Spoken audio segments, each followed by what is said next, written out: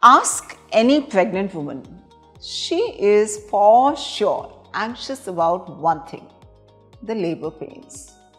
Having a baby is not a joke.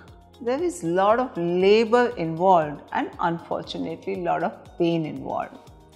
Why is the labor so painful?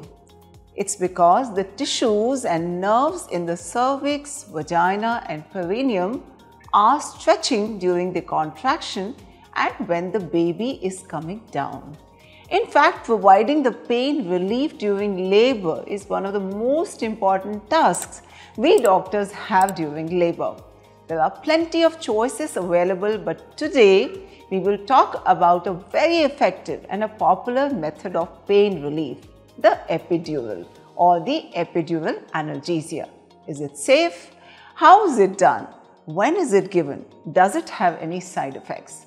So hello everyone, I'm Dr. Anjali Kumar. I once again bring greetings to you from Maitri.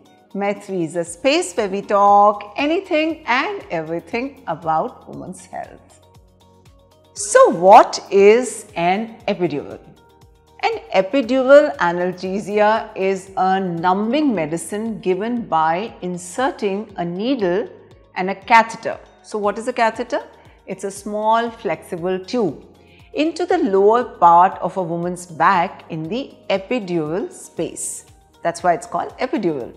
So epidural space is the space outside the spinal canal where the spinal nerves are exiting. Now this numbing medicine blocks the nerve impulses, resulting in relief from the pain. These medicines numb the spinal nerves and create a band of numbness from the belly button to the top of the legs, allowing a woman to stay awake and feel the pressure of the labor but without any pain. So let's see how is it done.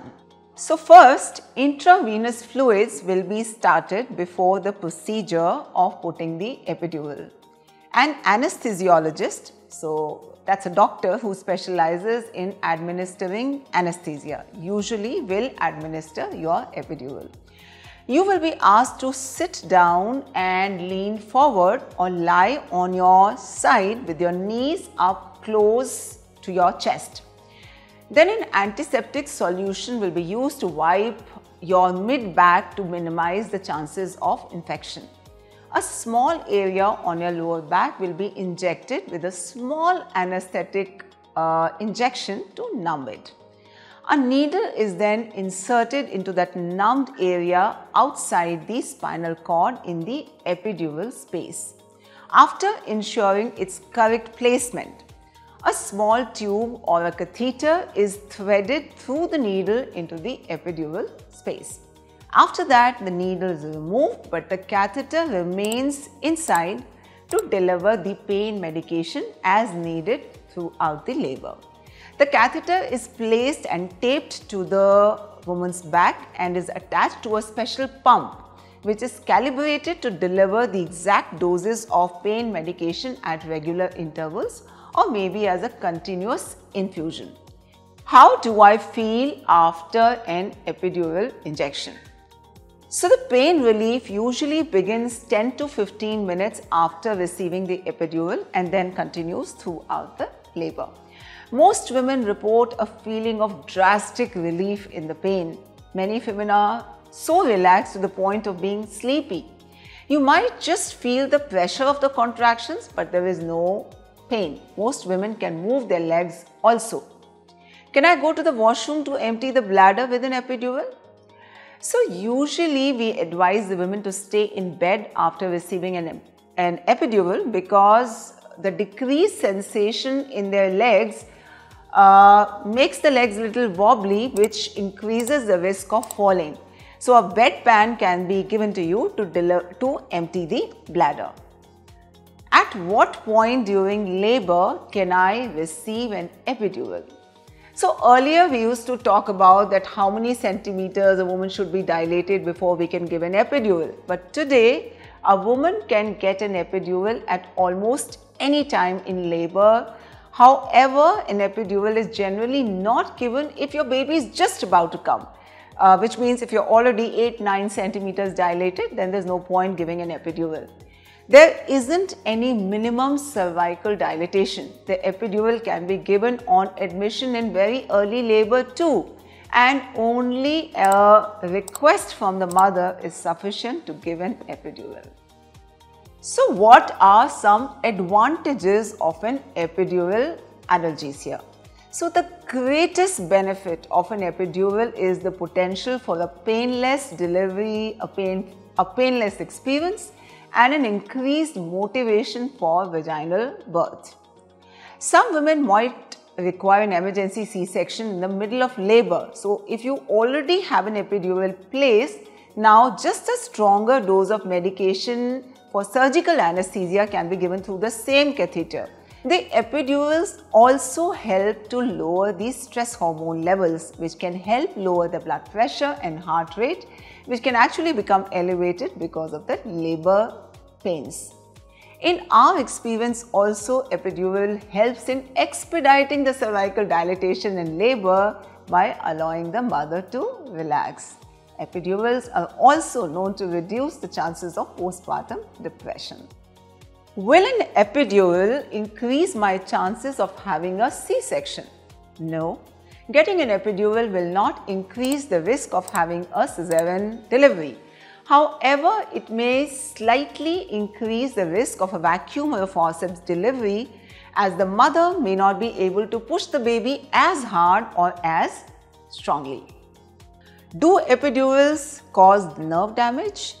It's extremely rare and occurs in less than 1% of cases. This would occur in case the needle is inserted in a long location, advances too far, or comes in contact with the nerve root. However, even if that occurs, it's usually temporary and usually resolves typically within a matter of weeks. Does an epidural would ever cause chronic backache? No, an epidural is not a cause of backache. The back pain after childbirth is actually from labor. Labor is an intense process which involves stretching of muscles and ligaments. Epidural is not the culprit. Are there any risks of epidural analgesia? Epidurals may cause your blood pressure to suddenly drop. So for this reason, your blood pressure will be routinely monitored to help ensure the adequate blood flow going to the baby. In case there is a sudden drop in the blood pressure, you might need to be treated with IV fluids, medications, and oxygen. You might find that your epidural makes pushing of the baby more difficult, and additional medications or interventions might be needed, like a forceps, vacuum, or a caesarean birth. Sometimes there could be failed epidural or a one-sided pain relief, for which we might require redoing the epidural. Some women find it difficult to empty the bladder while the epidural is in place and might require a placement of the catheter to drain the urine. Some women may also experience a low-grade fever and heaviness or tingling in their legs during labor, depending on how much medication has been administered. For a few hours after the birth, the lower half of your body may feel numb and you might require some assistance to walk. When can an epidural not be used? If you are on blood thinners, if you have low platelet counts, if you are bleeding profusely or in shock, if you have an infection on or in your back, if you have a blood infection, if the epidural space cannot be located by the physician, if the labor is moving too fast and there is not enough time to place the epidural. So as you prepare yourself for the labor day, try to learn as much as possible about pain relief options so that you are better prepared to make decisions during the labor. Whether you plan to use an epidural or not, it's your personal choice. But it's a good idea to talk to your doctor about the benefits and risks of epidural and other pain management options. Remember, there is nothing as the best or perfect choice when it comes to pain relief in labor. We have started a new season of pregnancy series. So for all of those who are pregnant, do let me know the topic you want me to speak about. Do also watch our entire pregnancy playlist. So stay tuned. Subscribe to Maitri if you have not done it already. Do like, comment and share Maitri, and I will see you soon.